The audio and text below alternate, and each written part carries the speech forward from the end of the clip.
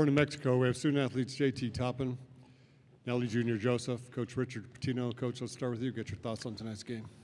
Another great win. You know, I've loved how we've turned into a terrific defensive team this tournament. It's gotten better and better every single game. Colorado State's a team that doesn't turn the ball over a lot and shoots a high percentage. We were able to do both.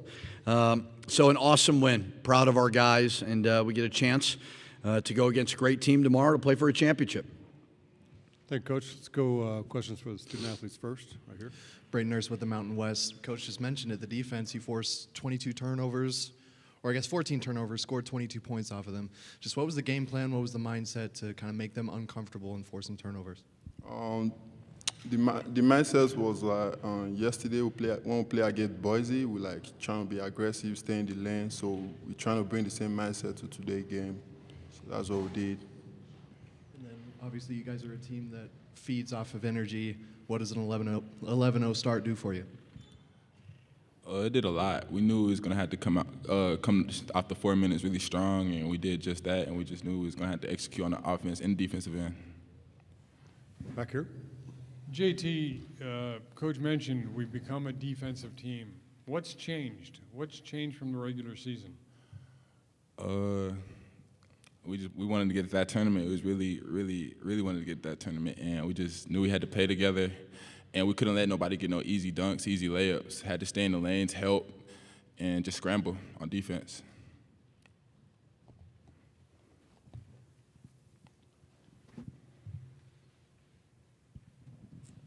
For both of you guys, you both are two of the quietest guys on the court out there, and you got Jalen House doing what he's doing. I'm curious how a high-energy guy like that and the high energy that you already kind of asked about defense, when you guys get out and running like that, everybody else on the court seems to be going crazy, and you guys are both two of the calmest guys out there. Are you guys feeling any emotion out there when everyone else seems to be excited? We're feeding up their energy,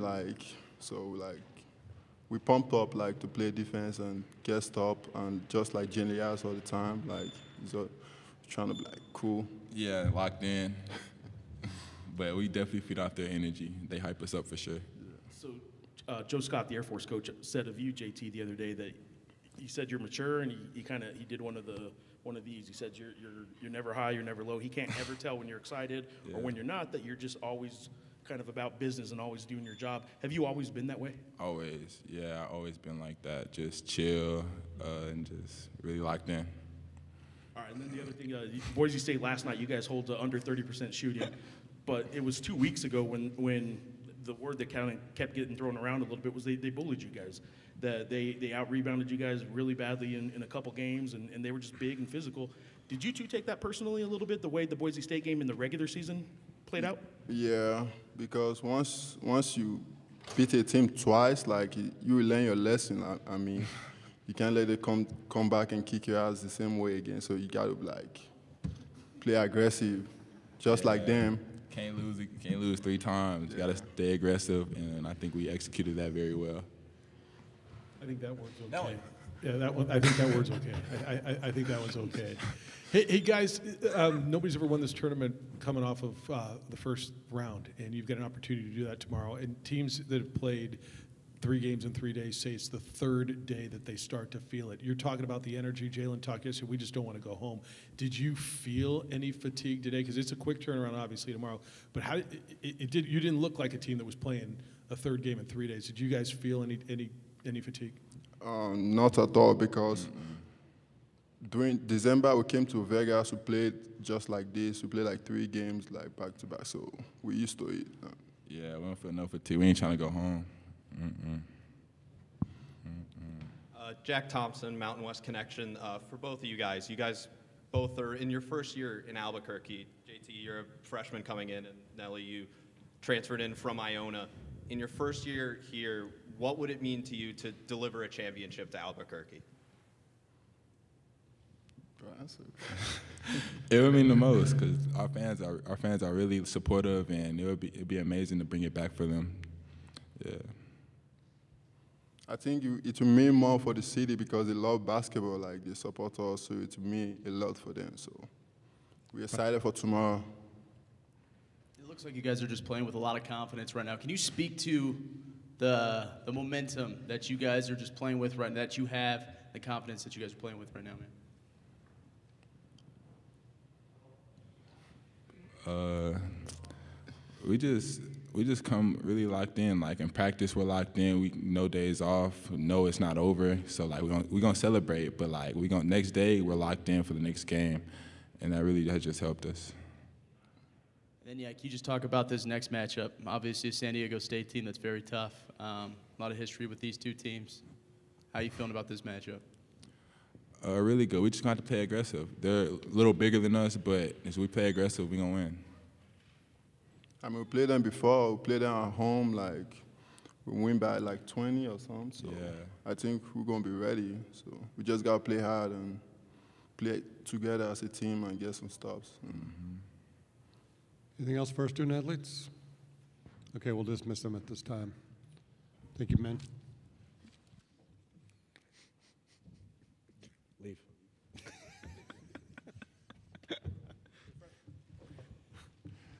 Questions for the coach? Yeah, Coach, they cut it to 7 with about 5 minutes to go. What's the message in that timeout? We were turning the ball over a little bit, I thought. We got Jalen with the ball. He was, Donovan was battling the flu. I think he may have gotten what MASH has. So he showed unbelievable heart because he was really struggling. And so hopefully we can get him some IVs and get him better for tomorrow. But we put the ball in House's hands, and he delivered, and we were able to get some rebounds, key rebounds. They were shooting a lot of threes, and we had to get some long rebounds. Did a great job there. We're here. So I'm curious if you think now you guys are a lock for the NCAA tournament. I don't, it's just I don't understand how we wouldn't be. I just don't get it. I think Joe Lenardi's like in his jammies right now. I don't think he's awake watching Mountain West basketball. So I don't know if he's paying attention, but we're like 22 or 23 in the net. We're 27 in KenPom. We've got 25 wins. It boggles my mind. We've beaten several teams who are NCAA tournament teams, but you can't worry about it. There's a lot of who know? You just don't know, right? And the biggest thing we're trying to do is control what we could control. But as I said last night, I would be very surprised if we didn't make it.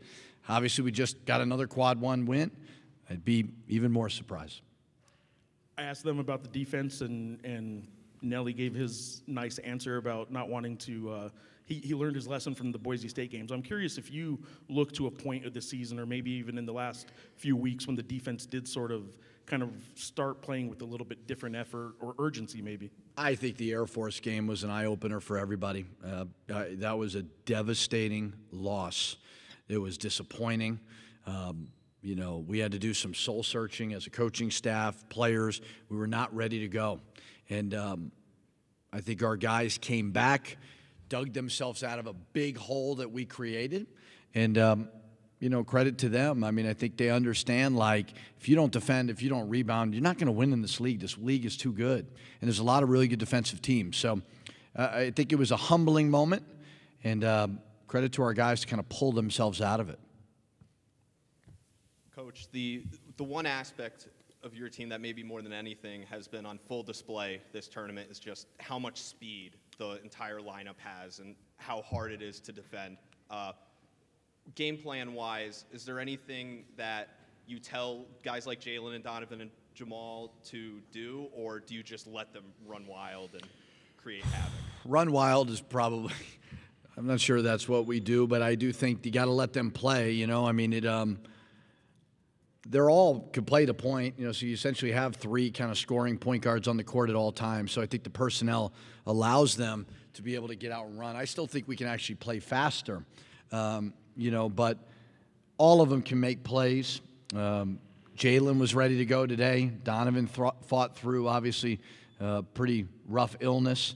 But yeah, our whole goal, and you can't run if you don't get stops. And the defense, even Air Force, the last 3 games has been terrific. That's allowed us to run. We're here. Coach, you know what it takes to beat a San Diego State team, but tomorrow's a different animal, right? It's the championship game. So what are some of your concerns and what are your keys? What do you guys need to do to win tomorrow? Well, obviously got a high level of respect for their program. the level of consistency that they've built over 30 years. Obviously, from Coach Fisher to Coach Dutch and the staff, they just do a great job of being true to what they are. So it's we've talked about toughness. Boise was certainly that. Colorado State, it's going to be ramped up even more. But you know, you're playing on Saturday for a championship, so I think both teams are going to compete their butts off.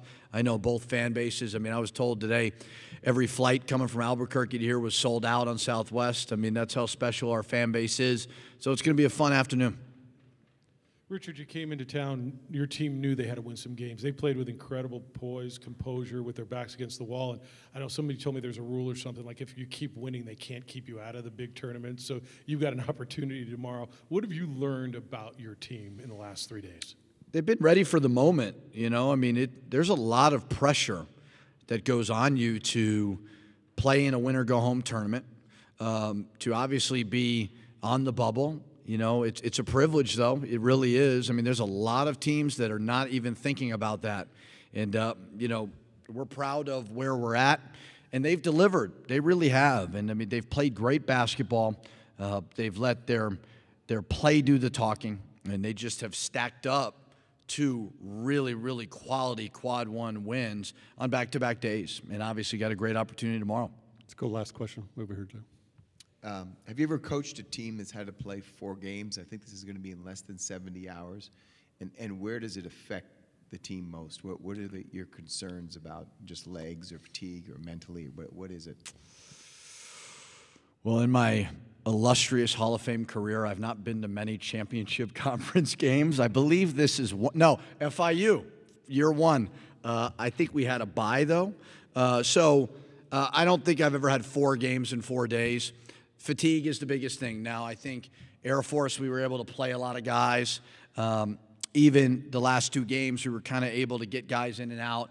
There's no time to be tired. There's no time to be tired. And you just mentally and physically got to fight through it. We're fortunate to have amazing fans who certainly create an environment where that can get us going as well. So we just got to get some rest. I mean, obviously the hard part, what I don't love, I'm not going to complain about the Mountain West, but playing a late game and then you got to come back. I know that's kind of standard because of TV.